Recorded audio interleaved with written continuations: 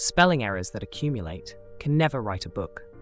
And spelling errors are exactly what mutations are. Think of the transcription of an instruction manual, with some spelling errors happening with each edition. Spelling errors may not obscure the message if they are minor enough, but if a very large number of spelling errors are infused, it can render the book non-understandable.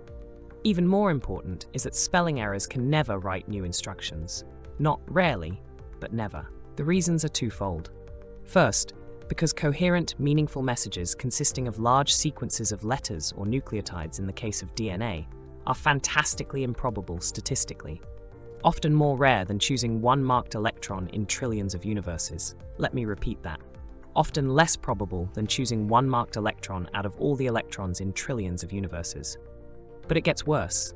The second reason is something statistical mechanics informs us about. You see, the same degree of freedom that could allow a freakishly lucky arrangement to ever have the opportunity to fall in place would immediately scramble the arrangement in the next instant or iteration. And nothing can stop this from happening. That's the way statistical mechanics works. It's math. Can not so improbable things sometimes happen to a genome? Of course. But most of the structures and systems needed for life are fantastically improbable. And life is loaded with these highly improbable structures that we can't do without.